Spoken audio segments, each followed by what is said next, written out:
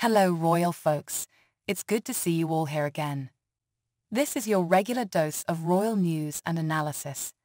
Before we move on to any further details, I would really love to thank you all for your enormous love and support. And in case you haven't subscribed yet, what are you waiting for, guys? Hit that subscribe button now. Also, please don't forget to press the bell icon. Princes Louis and Archie, two young members of the royal family, might be permitted to watch only a portion of the coronation to make sure they don't miss out on the full ceremony.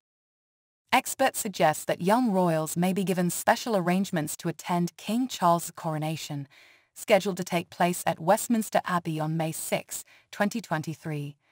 Dr. George Gross, visiting research fellow in theology at King's College London and co-founder of the British Coronations Project with Dr. David J. Crankshaw, revealed that similar provisions were made in the past for those who would not be able to sit through the hours-long ceremony. He cited the example of Winston Churchill's wife, who was given a ticket for the King's Box during King George V's coronation in 1911, after having given birth just a month earlier. This allowed her to watch the ceremony until the actual crowning of the king, after which she left discreetly. While Prince William, Kate, and Princess of Wales are confirmed to attend the historic ceremony, it is still unclear whether their children, Prince George, Princess Charlotte, and Prince Louis, will join them. Similarly, Prince Harry and Meghan, Duchess of Sussex, have also been invited to the service, but it is not confirmed if their children, Prince Archie Harrison and Princess Lilibet Diana, are also on the guest list. Dr. Gross suggested that provisions could be made for the young children of the Sussex and Wales families to leave the ceremony partway through, to accommodate their attention span. However, he added that the television coverage of the ceremony would make it harder to do so. He said that given that Charles and the Queen Elizabeth II had both witnessed a coronation, it was quite likely that Prince George would attend, and a lot of young children of his age would be interested in watching it. The eldest of William and Kate's children, Prince George and Princess Charlotte, are expected to attend the coronation. However, it is not clear if Prince Louis, who turns 5 next month, will be there on May 6. Harry and Meghan's children are younger still. Archie will turn 4 on the date of the coronation, and Lilibet will be just shy of 2.